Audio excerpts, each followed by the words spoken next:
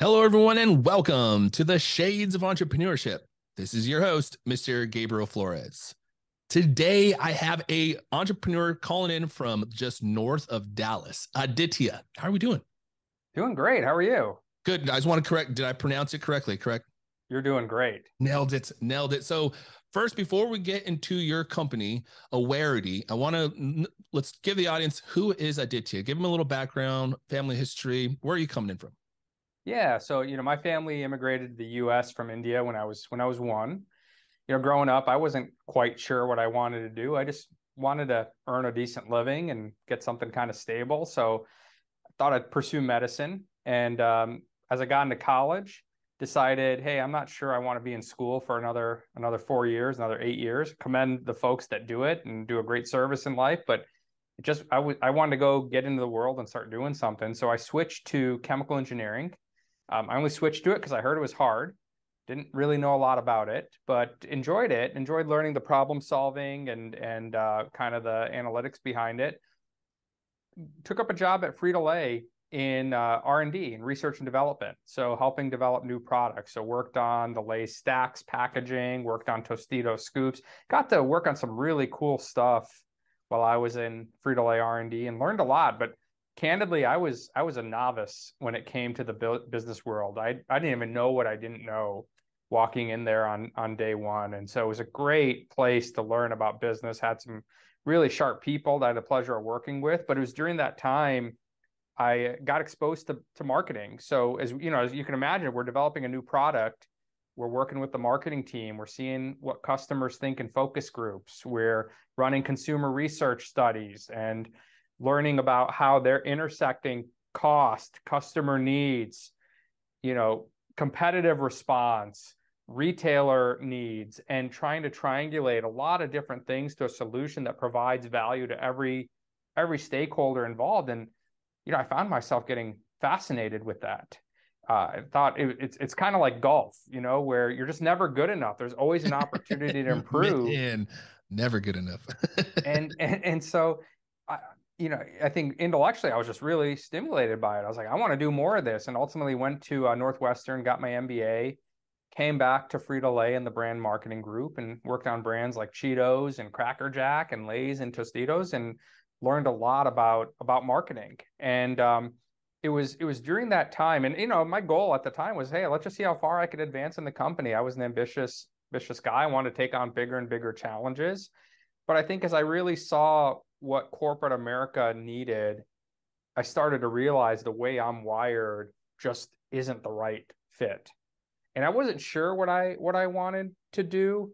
I wasn't sure where I wanted to go. I was like, I'm not just going to go to another company and make a little bit more money or get a slightly higher title. So it's just going to be the same. And Frito-Lay, PepsiCo are great. It's a great company to learn at. I just said, hey, you know what? Until I know, I'm going to put my head down. I want to make sure I'm treating the people around me well. I want to help them get to where they want to get to, whether that's people reporting to me or people around me. I said, B, I want to learn. I just want to figure out how I can learn. And then C, I said, hey, I want to contribute to the company. That's it.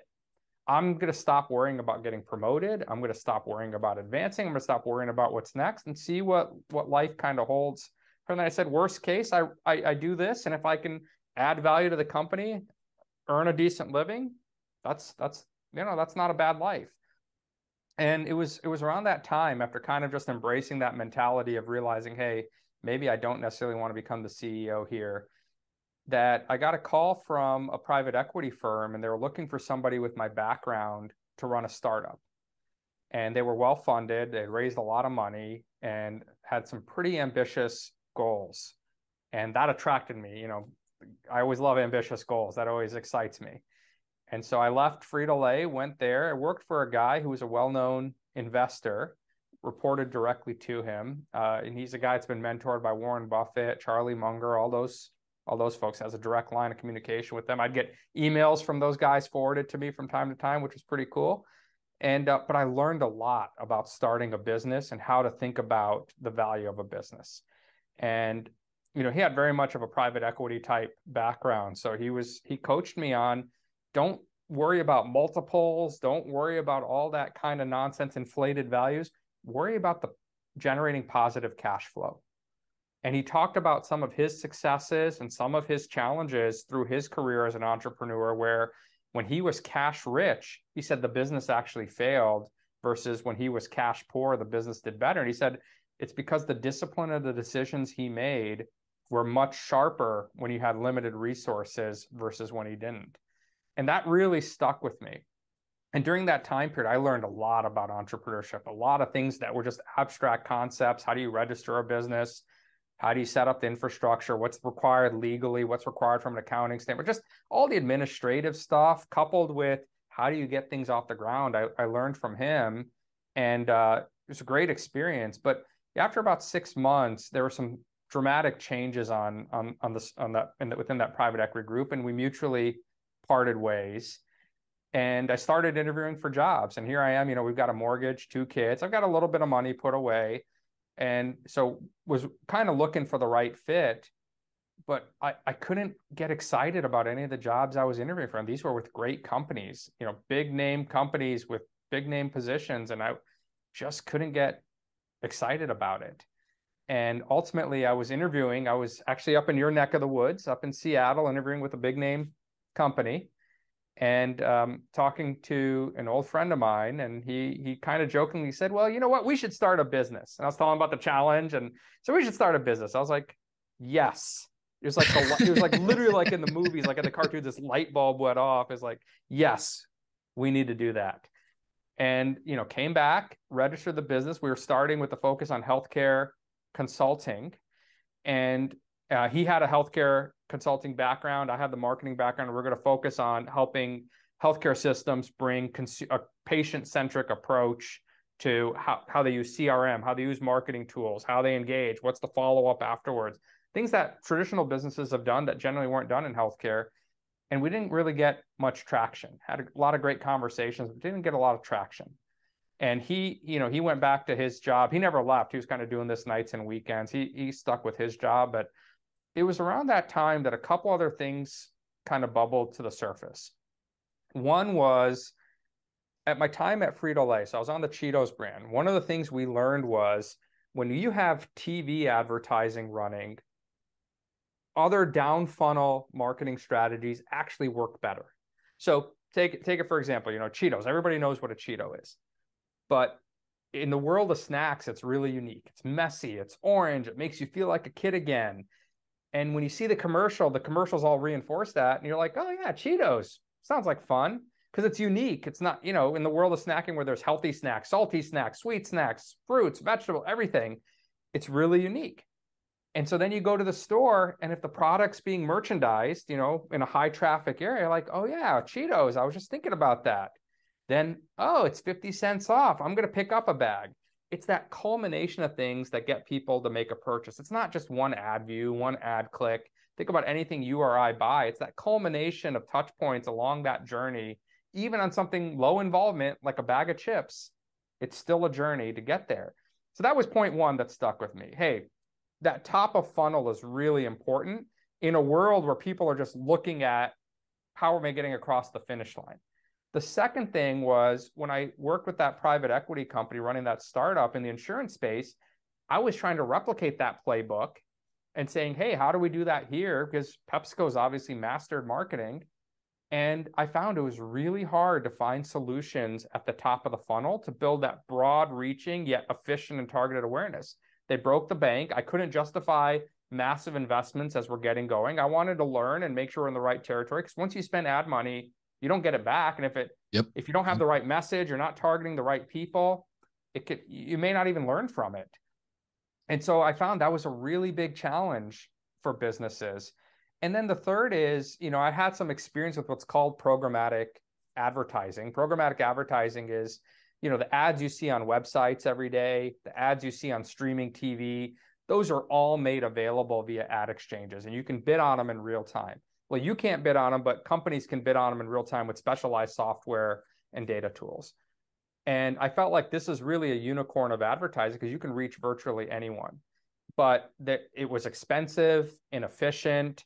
It really wasn't accessible to small businesses. So kind of taking those three together, I started dabbling in programmatic advertising around the time we're working on that healthcare consulting, started to get some traction with it. And that eventually became Awarity. And, we developed a lot of automation, a lot of automated optimization so that we could take the same type of advertising big companies were doing, but scale it and make it affordable so that small businesses could do the same thing just on a local level. So instead of spending $10 million nationwide, you could spend a few $100 in just a few zip codes. And it's basically the same level of media saturation. You're reaching the same people. It's just scaling it so that it works for small business. You're not breaking the bank. And so that's kind of where we are today. So I've been doing this. We started scaling up the business since 2018. Along the way, when I started the business, money was obviously tight. I mortgaged 2 kids, took up a job at Capital One, another phenomenal company, had a great role there. But I learned a lot about data tools, automation, advanced modeling, things that came into play here. But after a year at Capital One, we had customers at Awarity. They were happy. I could see a line of sight to scaling. I felt like the model really had legs. So left Capital One and went at this full time, basically in April of 2018. Man, a lot. So I'm going to take a step back real quick. The healthcare space, you're spot on. You're probably a little bit early. I think what you're going to see now, though, the healthcare space is truly starting to pivot to focus on the patient journey. And you were mentioning the sales funnel, right? When in my role as an outreach manager for healthcare, what I focus on is the referring provider funnel, right? How do I get a referring provider aware of my services of that we have available? How do I get them to become a referring provider of those services, then a loyal referring provider, and then possibly with the next step, right? And we're kind of, again, understanding which tactics to use at each phase is also important. So that was phenomenal. Now I want to take a step back real quick because I think this is probably a trouble for a lot of entrepreneurs out there. When did you know, when you went from chemical engineering to marketing, go to MBA, right? You went and got MBA. That's a completely 180. That's a huge pivot, right? What was your thought process going through this that one made you determine, I'm going down the right path, going through this marketing versus chemical engineering? And then was there like an aha moment that you've kind of like, I have finally made the right decision? Yeah, that's a great question. My philosophy on big decisions has been, first, you have to embrace the fact you don't know what's going to happen. We never know what the future really holds. We try something. Sometimes things go the way we think they're going to go. Sometimes they don't. And a lot of times the circumstances that determine that are out of our control. If you started a business in February 2020, you didn't control what happened in March, but that had a massive impact on you. And so if you embrace that philosophy that we can't always control the outcome, we can control what we put into it. I always made decisions with the lens of what's the best thing that could happen with this choice? What's the worst thing that could happen with this choice? And what are the other options kind of in between? And are they attractive? And the second part of that is, what options am I closing off forever? Am I closing off options forever? And am I okay with that? And it's a really simplistic view, but, it's kind of like, the analogy I've used for people is, imagine you're in the center of the US and you kind of have an idea where you want to go. You want to go to the Northeast? That could be Boston, New York, DC, Maine, Pittsburgh. You could just start driving in that direction and figure it out along the way. But then if I backtrack and say, no, I actually want to be in California, whatever time I put goes away. And so when you think about the decision in that lens, my thought was, hey, it opens up options. I can go try it. Worst case, I can go back to being an engineer if it doesn't work out or I don't enjoy it. Best case, worst case, I'll become a better engineer, a more business-minded engineer. And best case, it can open some other options to becoming a general manager, to running a division, running a brand, a whole host of other options within corporate America. And a lot of companies were hiring for that position too. So when I put it through that lens, it's like, okay, it reframes the way you think about risk. It reframes what you're giving up. And I said, yeah, it's a time and money investment to do it, but at that time, it seemed to have a lot more potential for upside than downside. And the worst case scenario is, I thought, was, hey, I don't get a job in marketing, which is one of the reasons why I want to try to go to a big name school. I don't get a job and I just become a better engineer. And I said, okay, if that's the case, that's the case. And so made that choice. And I think as I got into it, I started to find myself even more energized to come into work. That's not to say I didn't like the things I was doing as an engineer. I was more energized. Like, that's a really cool thing. Wow, I get to do that. I get to work on this. I get to be a part of this decision. I get to make recommendations on this strategy. I get to work on a TV commercial or, some creative that we're putting in the market. I was like, this is really cool. And that's when I knew I'd made the right choice, when I found my personal energy level increasing. And it was that same thing along the way, even to becoming an entrepreneur. Like, even during the toughest days as an entrepreneur, and there's a lot of them, I still found myself very excited by what I'm doing and feeling very fortunate I get to do this. That tells me it's the right choice, because if we're energized and passionate about what we're doing, it's easier to bring our best self. And if we're bringing our best self, we're generally going to be happier, even if things don't go the way we want. That's very true. In fact, you mentioned, risk, right? And I think as entrepreneurs, you also mentioned, sometimes days are difficult. Entrepreneurs are constantly, I think individuals always are kind of, battling against that self-doubt, right? Overcoming self-doubt. How do you address risk and overcome self-doubt? Have you ever had a moment of self-doubt during this transition, during this pivot between chemical engineering and marketing? Many, many. I'm human. It's going to happen. I think to the entrepreneur side, I think I had to learn to embrace the fact, because look, I grew up corporate. My career was all corporate. I was used to that bi-weekly direct deposit into my bank account. And the second you become an entrepreneur, that's off. And that's a tough pill for a lot of people to swallow, including myself. It was a tough thing to wrap my head around. And so, but when you perceive risk, you have to embrace the fact. And I read this somewhere. A true entrepreneur isn't afraid to lose it all, because they're going to figure it out, even if they do. And you look at the stories of people that have persisted, and a lot of times in the media or what we read and what we gravitate to are the success or the perception of success. But what we don't see is these entrepreneur stories have a lot of dark days and a lot of really tough times where people had to do soul searching, and everyone goes through it. And what ultimately helps you get over the hump is just productive persistence. And by that, it's staying after it, believing you'll get there, but then you also have to be productive with it. You can't just keep doing the same thing. You have to figure out how you're going to learn and how you're going to be better. And, Warren Buffett has this concept of compounding. That was the whole thing on his investment strategy. Hey, if I can earn 24% a year, I can double my money every few years. If I double my money every few years, become the wealthiest guy in the world, which he did. And he's kind of wants to see how far he can take it. But that applies to us as individuals. If I can be 10% better this month than last month, meaning I've learned from things last month and I'm making some more informed choices based on that experience this month, or we heard some feedback from a customer and we're adapting that and incorporating that this month in a different way, and we're going to do more the next month. If you just persistently try to be a little better today than you were yesterday, over time, that compounding effect, 1% a day growth doubles you very quickly, time and time and time again. So that's the productive part of that persistent productivity. And I think the hard part on feeling that confidence is ultimately people won't buy from you unless you're confident. But on the flip side, it's hard to feel confident till you see the business working. How do you reconcile it? It was some advice I got early in my career from the president of Quaker Oats, which is a division of PepsiCo.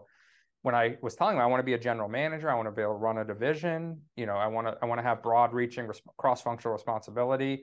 That's what really excites me.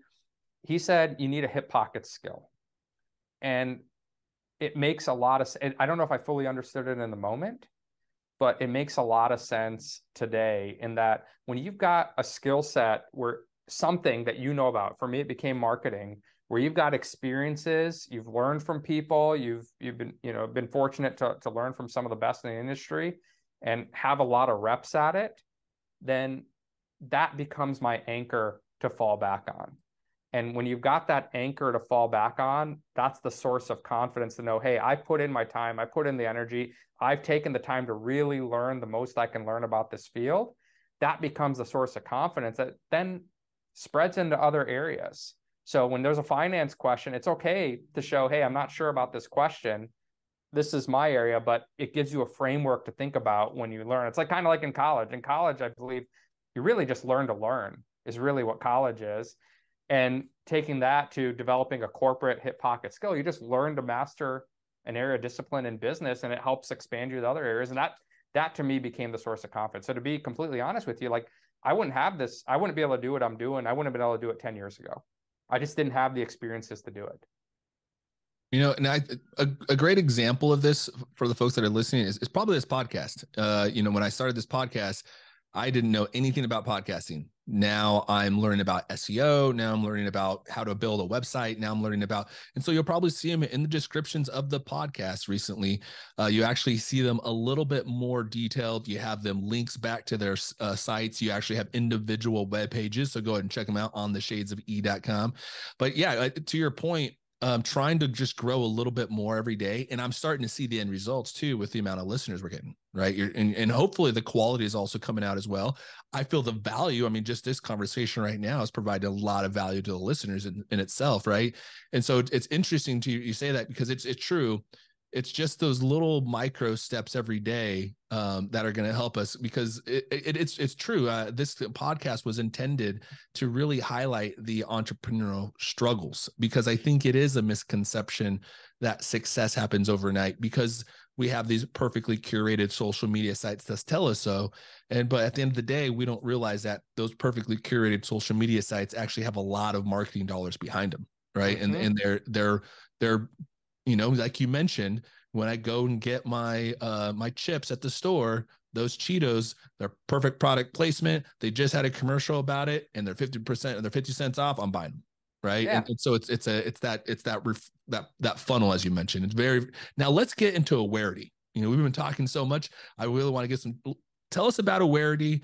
It truly is kind of an advertisement firm. It really kind of helps you if as I'm kind of reading it correctly, but I would love to hear it from you. What is it? We really kind of heard about how it started, but what does it do? What is your typical client like, and what do you give to support to your clients? Yeah. Going back to the science question behind it, what we focus on is how do we build awareness for localized businesses? So how do you take a small business that maybe can't afford a billboard or can't afford to get on cable TV or broadcast TV, but give them exposure that matches the same at a fraction of the price? And so we do that with targeted banner ads. They're run down to the zip code level. We could target particular content. So if you're an HVAC company, somebody's reading about HVAC repair, or how do you replace a capacitor, or your HVAC is leaking, like that's where we could try to place your ad in the zip codes that they're servicing. We could also run TV commercials much the same way. So you and your neighbor may be watching the same streaming TV programs, but you're both going to get different commercials based on your household. And so by being hyper targeted, it allows us to make it more affordable because you need to serve fewer impressions. You're just trying to reach the right people. And then with that, we also, our whole focus was to make it affordable to the small business. So campaigns all in start at $299 a month. That can get you over 100,000 ad impressions on banner ads that are hyper targeted. We include creative as part of our one-time startup, but the goal is to make this simple and easy for businesses of any size to build ongoing awareness for their business, knowing that that customer journey is long and winding, from when they hear about you to when they buy. And as an entrepreneur, I think just embracing the fact that customers are going to buy on their timeline, they're never going to buy on ours. Seeding that awareness is like planting a seed, and your other forms of marketing start to water it. And as you cultivate that, you start to build a wider funnel at the top. And the wider that funnel is at the top, the more chances you have to get somebody to the bottom where you want them to be. That's very true. And we go back to that point, like understanding which tactics to use at each stage of that funnel is also so important, right? Now, one of the things you mentioned was programmatic advertisement. One, for the folks at home, what is that, and why is it important for an entrepreneur to know about it? Yeah. So programmatic advertising is, you take any website, take ESPN.com, for example. When you're reading an article there, you'll see these little ads show up on the top and on the sides. Those ads are placed what's called programmatically. ESPN's made that inventory available to various ad exchanges. And then media buyers like Awarity can buy that space in real time based on the profile of the device viewing it.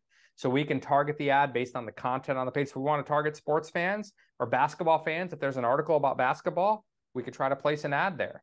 If we're trying to reach HVAC repair and somebody's reading a blog, we could target that. If somebody's reading about, porcelain veneers, we could place a dental ad there, a cosmetic dentist ad there. The options are limitless, and it can be very content-based, but down to the zip code. This ecosystem's been around a long time, but it's very manual. So it's been reserved for large advertisers. And all we've done is develop automation and make it easy for small businesses to get value out of it by not breaking the bank. What are some common mistakes that you've seen folks make in the advertisement world? Because I think there's probably some common ones, but what are some mistakes that you've seen that are most common? I think the biggest one that I see is we're in this world where everybody wants to measure everything. And marketing is a subject that's complex and it's a bit abstract, and there's no one right answer. I'll be the first to say there's no one right answer on how you market a brand. There's different ways you can get to the same goal. And so when you embrace that fact, people gravitate to simplicity. And as gravitating to simplicity, a lot of people focus on this cost per conversion. I need leads. I need sales. We all do. If it were easy to do that and it was a silver bullet somewhere to do that, everybody's business would be growing. But the way to overcome that mistake, that's an oversimplification. So put yourself in the shoes of a customer. Anytime you're trying to sell a product to someone, a new customer, you are asking them to change a behavior. You're asking them to do something different that they haven't normally been doing. And think about yourself. I could think about myself. That doesn't happen quickly or easily very often. And so embracing that and recognizing that the customer is going to go through their process to ultimately get to you, and put value on the entirety of that journey, not just the finish line. And that to me is the biggest mistake that I see, is people want those quick wins. And it's great. We all do. And sometimes there are opportunities with things like paid search where you can advertise the people that are actively searching for something at the moment. You mentioned SEO, you could optimize your website for that. But in some industries, that's really expensive. In some industries, that's really challenging. And so thinking about that full journey of generating demand, building awareness, think about your website, constantly be improving your website.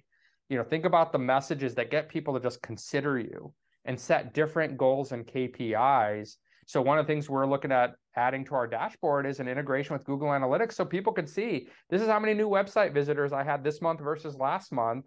This is how that correlates to the advertising I'm doing. And you see a one-to-one correlation. The more advertising you're doing, the more new people come to your site. And so looking at that as a metric, looking at how people are engaging and responding to maybe your social media, to your website content, to your blog content, to your podcast. And then ultimately looking at, hey, when they get to point of purchase, how do you remove the friction? How do you answer their common questions? How do you highlight the unique way you solve their problems in life? And show them that you're a solution that can help them, that's built for their needs. Those are all things that play into that purchase. But that big mistake is just looking at the end. It's like, celebrate saying I ran through the ribbon at the 26 mile of a marathon, but discounting everything that happened. It was the 26 miles that were the hard part. Running through the ribbon was the easy part. That's a great point. It's kind of funny you mentioned Google Analytics because they recently did the Google Analytics update. So Google Analytics 4, right? I was actually going to jump on a Google Analytics kind of educational video, which folks, I would highly recommend. Try to keep up to date with all these analytic things that are going on because it's changing constantly. Try to stay aware of the algorithms that they're using. I'm trying to stay aware. And again, this is just something I'm doing on the side, but just really kind of understanding the importance. Now, why would you say it's important to understand these metrics for an entrepreneur? Because I think it sounds like that's really important. Yeah. Look, at the end of the day, every entrepreneur is looking for customers. If you ask them, they want sales, they want customers, they want to generate revenue, and they want that to fuel growth. And thinking of a strong focus on that customer path to purchase is critical. But that evolves over time. Early on, my wife's been involved with our business. She was a huge advocate for us to just get involved with local networking. Got to meet a lot of local small businesses, a lot of face-to-face meetings. Not necessarily a scalable model for us, but we learned a lot from those conversations that we were then able to apply as we started to ramp up advertising. And so it's never a one size fits all, or you just do one thing, set it and forget it. As we've grown. We started with a heavy focus on that local networking, meeting people, hearing what their needs were, figuring out how we adapt the product, the messaging, the different things we're doing for them to meet specifically their need, not our guess on their need, but what they're stating as their need, automating and investing in more automation as we kind of solidify that, to now those insights have enabled us to where we get most of our new business leads from just our own advertising, because we understand the customer a lot better just having gone through that experience. And so that customer insight then, and translating that to how you're going to drive sales through both, face-to-face sales to phone sales to advertising sales becomes critical. And how does one kind of identify customer insight? A lot of it's just listening and asking questions. I'm guilty of this. We had a call today, and I just said, hey, you know what? I had some questions. I was like, I need to make sure I don't just jump into selling mode. I need to just ask questions and understand where they are and what they're thinking. And sometimes, it takes you down a little bit of a rabbit hole. Sometimes it takes you away from where you want to be. But the insight you can garner just from asking open-ended questions and listening, even if it's not what you want, it tells you how your customer's thinking about it. And if you know how your customer's thinking about it, it helps you develop and position your product to meet that need. What are some things, the entrepreneur or small business owners can think about today? Maybe they have a small budget, but what are some things they can do with almost no budget that they can do right now to kind of improve their brand awareness? There's a lot of local networking. When we didn't have budget, we spent a lot of time on local networking. It was hard. It took a toll on us. We're out at events sometimes 2-3 times a night, but we're meeting people, and it provided a level of insight. I think with limited budget, there's still a lot of tools. You can start up a Google Ads campaign, only serve ads in a few zip codes that you service, and put a small budget into it. Just start getting some learnings on that. That's not going to be a home run overnight. I think, even for us, if you look at our website from when it started to today, it's dramatically different. It's dramatically different messaging. And so I think starting there, starting small, but making sure you've got a path to learn from it. So you can run, campaigns with us for as little as $299 a month. You could start in social media. You can spend a few bucks a day. You could spend a few bucks a day in Google Ads, and look at how people are engaging with your site. Use that Google Analytics 4. See what pages they're going to. See how much time they're spending on different pages. That also gives you insight on what content is resonating for them, and allows you to figure out how you're going to continue to optimize that website for their needs. Yeah. Where do you see Awarity in the next 5 years? What's the ultimate goal? We want to make world-class marketing accessible to everyone. We want to democratize advertising, so it's not just the big companies that have the resources and experience. And so with that, we're investing in ways to help businesses measure the health of their customer journey. We're investing in ways we can automate fulfillment of other ad channels beyond the banner ads and connected TV. We're investing in ways to measure things like bring in Google Analytics data and show brand health, show where the new users are coming from, running advanced regressions. These are things only big companies have been doing. We want to make it accessible to everyone. And so, and make it just a part of the platform. So what we see is if we want to make world-class advertising accessible to everyone, we want to continue to learn what the needs are. And we're hearing feedback that customers want us to take on other channels. We're going to try to figure out how to act on it. That's what we're working on now. And what I would love to say is in a few years, we're a one-stop shop. Any small business can come to us. They can find solutions that fit their budget. They can see measurement of how those different choices are impacting their business beyond just sales. And then they can continue to refine and enhance, add and remove things as they see fit at the push of a button without spending a lot of time, and let our data and our AI do the heavy lifting for them. Now, you mentioned getting in contact. How do folks get in contact? What is the website, social media channels? How do folks get a hold of you? The best way, visit us at awarity.com. We have a LinkedIn page. We post content. We have a Facebook page. We post content. We put the same stuff on Instagram, but visit us at awarity.com. On the top right, if you're interested, there's a button that says free proposal, and we'll put together a proposal based on virtually any budget, as long as it hits our minimum requirement, which is as little as $299 a month. We'll put together a proposal for you, show you how we'll target the ads, and talk through ways you can measure if the campaign's working or not. And for your listeners, we've got a little treat. If you visit us at awarity.com/thegift, we'll provide a free marketing assessment. So you fill out a form, we'll take a look at what you're doing, and we'll give you some feedback and some pointers and some actionable next steps that you can go try to implement. I love it. So again, that's awarity.com/thegift. That information will also be on the Shades of Entrepreneurship website, or I mean the newsletter, which is actually a nice plug to subscribe to the Shades of E newsletter. We'll also have the Awarity information on the website. They'll have their own individual page. This, in fact, interview will be transcribed. So those folks that would like to read it can go and do that. Now, any last words or advice you have for the listeners? Yeah, starting a business is challenging, as you and your listeners know. It can feel daunting. My only advice is look at what makes you happy, have a plan, be willing to adapt to the plan, and just stay productively persistent. And that's easier said than done. We all have bills to pay. We all have things to take care of. Obviously, it goes without saying you have to have that foundation of other things in place to enable it.